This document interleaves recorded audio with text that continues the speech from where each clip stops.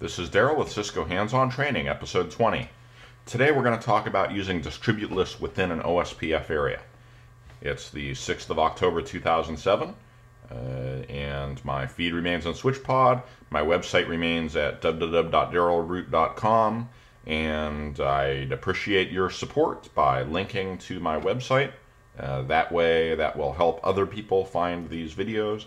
Now we have a pretty good library of OSPF videos, and it's actually getting pretty useful even for network administrators with significant experience. Let's get into it. Here's our map for today.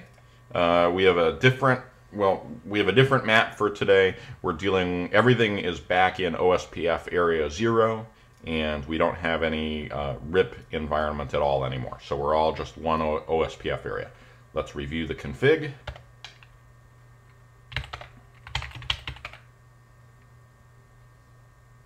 So this is the config of one of my 3 routers in the area. And let me try that again.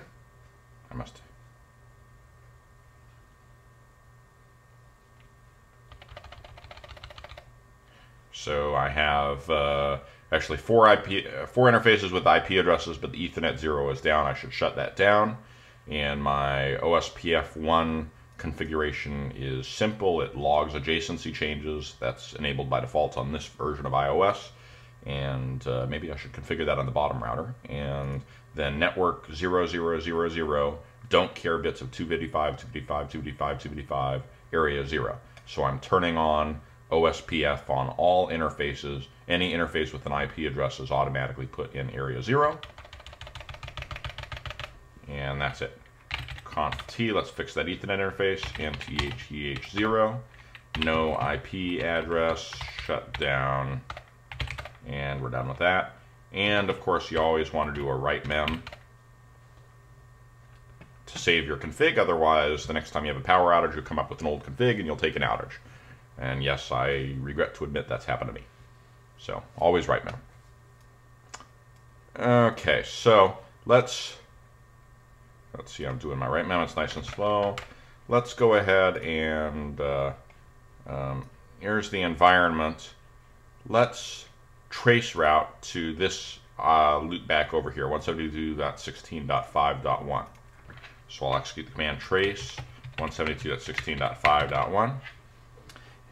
And now with the routers, you see it says tracing type escape sequence to abort, and then it says tracing the route to, and then it just hangs.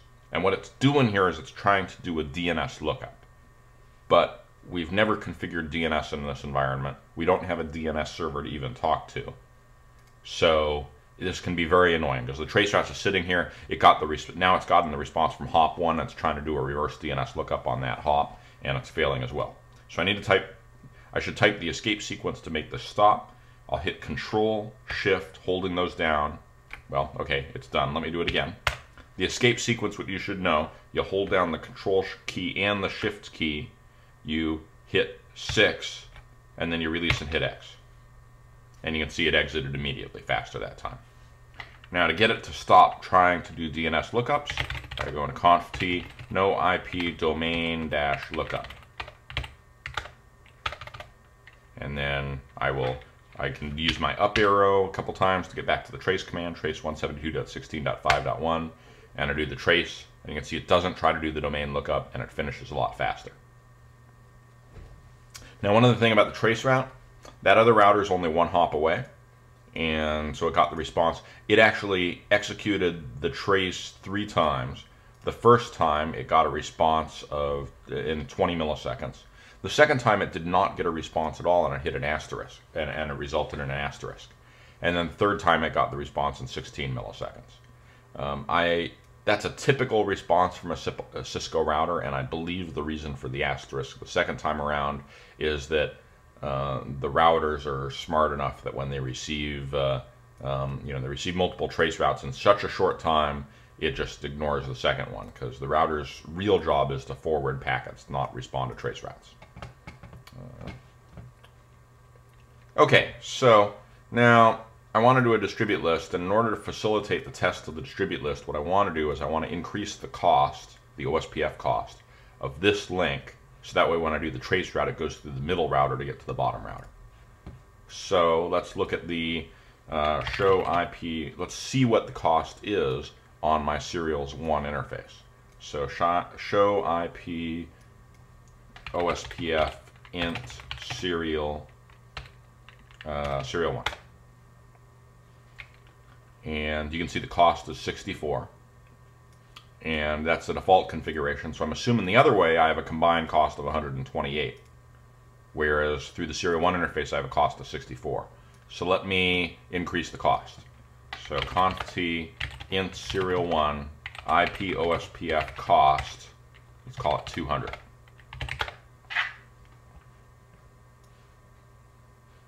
And let's execute the trace route to the 5.1 IP address again.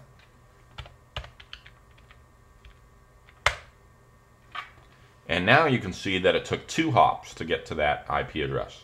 The first hop was 2.2, which is the serial 1 interface, and then the second hop is the response from the bottom router, which is the 4.2, which is the router with the loopback address. So that's a successful completion of the trace route. And now if I do the show IP route 172.16.5.1, you can see my route metric is 129, which is 64 plus 64 plus 1 for the total cost of 129, and I'm going out via the serial 0 interface. So by adjusting the cost, I have successfully rerouted the traffic.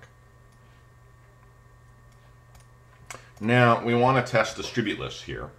What we've done is we've made it so that if we're tracing from the top router to the bottom router, we go via the middle router.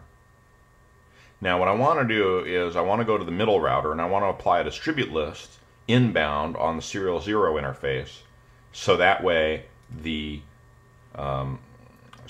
traffic, it does not accept the 172.16.5.1/24, or actually /32, because this is OSPF route from the bottom router.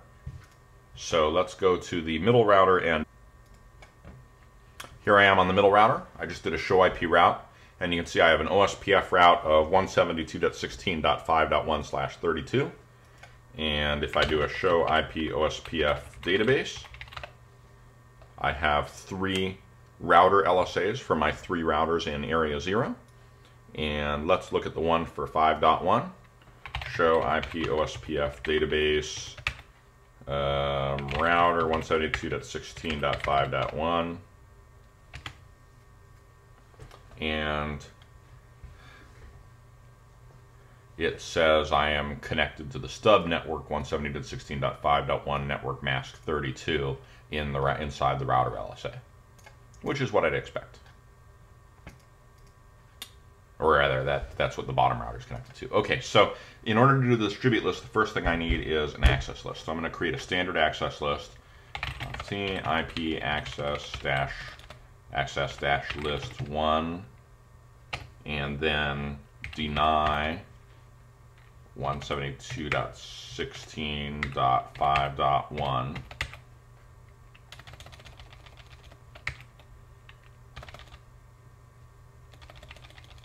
Oh, I'm sorry. Access list 1 deny 172.16.5.1, and I don't want any wildcard bits here, so I'm going to go wildcard bit 0000. And then I'm going to do, I need to permit all the other routes, so I'll do access list 1 deny, or permit any. Show access list 1. And you can see I'm going to deny the 5.1 and then permit any. Now let's apply the distribute list to the interface. Conft router OSPF 1 distribute dash lists 1 in serial 0. Let's see if that had any effect on our route table.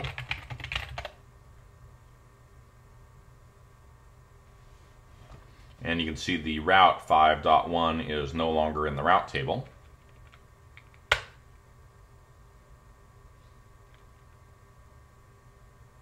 And it's not in there at all. So if I trace 172.16.5.1, oh, I need to do the no IP domain lookup here, so I'm going to do Control-Shift-6X, conf t, no IP domain dash lookup, show IP route, trace 172.16.5.1, and it's just not working. But now it's not working because it can't talk to 5.1 at all. Even if I do ping 172.16.5.1, it can't get there. And this is disturbing. This is not what one would expect applying a distribute list. You'd expect to deny that route inbound on the serials interface, but it's still possible to get to the 5.1 via another path. So you'd think that for the 5.1 we'd have a route via another path to get to go via the top router to get to the bottom router, but we're not. Let's do a right mem and let's do a clear IP route and see if that changes things.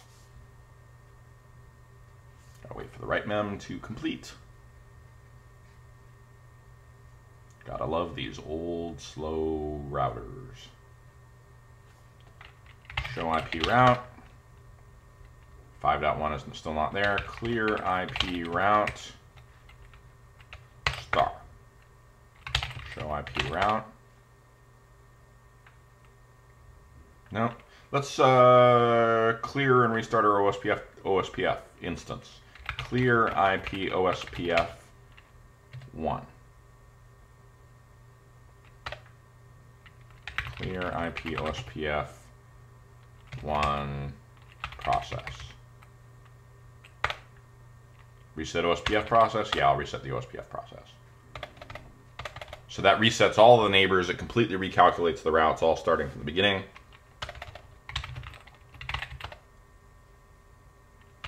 My neighbors are now up.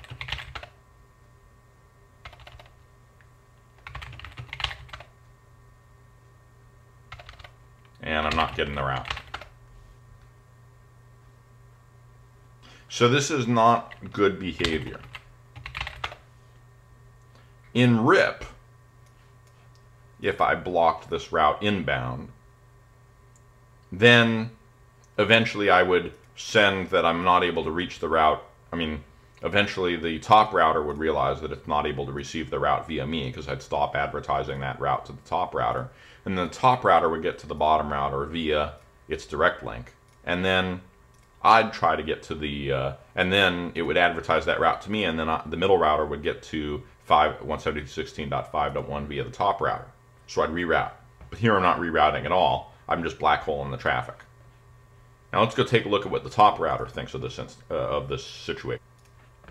Okay, let's look at the top router. Show IP route. This is interesting.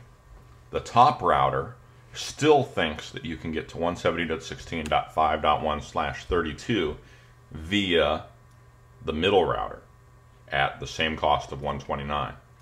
So even though I blocked the route on the middle router, the top router is still trying to get to the route via the middle router. And if I do a trace route,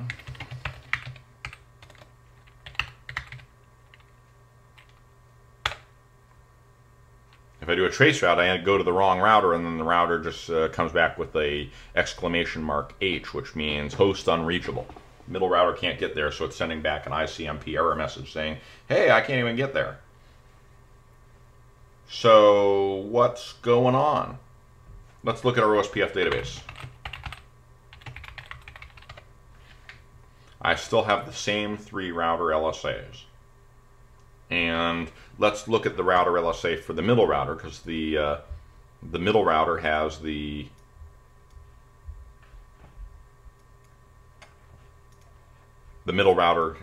distribute list. Show IP OSPF database 172.16. Or router 172.16.3.1. And you know, it's not telling me anywhere that it has a distribute list of any kind.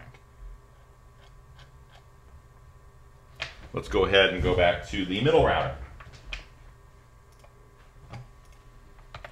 Here we are in the middle router. Show IP OSPF database router 172.16.5.1. And you know, it still has the same LSA from the bottom router, and the bottom router still says it's connected 172.16.5.1. Wait a minute. I applied a distribute list. Didn't I block the route advertisement with 172.16.5.1 coming into my router? Well, the answer is not. OSPF does not work that way. In an OSPF area, every router needs to have exactly the same routing information. Every router has all of the LSAs from all of the routers in the area, and that way every router can independently make the same routing decision. What effect did applying the distribute list have? The only effect it had was it made it so that you do not enter that route entry into your route table. So applying a OSPF distribute list does not stop the propagation of routes via LSAs. You still receive the LSAs and flood the LSAs. The only thing it does is prevent you from installing the resulting route in the route table. And that's why when I applied the distribute list in an attempt to reroute traffic just to that one prefix, instead I'm black holing traffic to the prefix. Distribute lists should not be applied inside an area in OSPF because it goes against the fundamental way that OSPF works, which is every router in the OSPF area has the same routing information. So run begin router OSPF.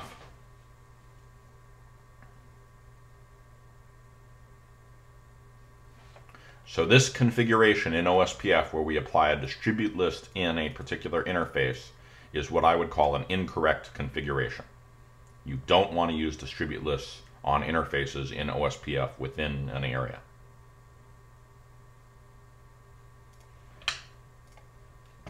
Sadly, I have to say I have seen configurations like this in production, and it's just gone on to cause problems. And I've seen that in large money-making networks, and it's just ugly. Don't even go there. This is fundamentally wrong. RIP, it works fine in RIP, but RIP is a distance vector protocol and is fundamentally different from a link state protocol. Okay, that's it for today. Again, I suggest and recommend and would thank you if you link to www.darylroot.com, and that way it will help guide other people to the website where they can see these videos that I hope are useful.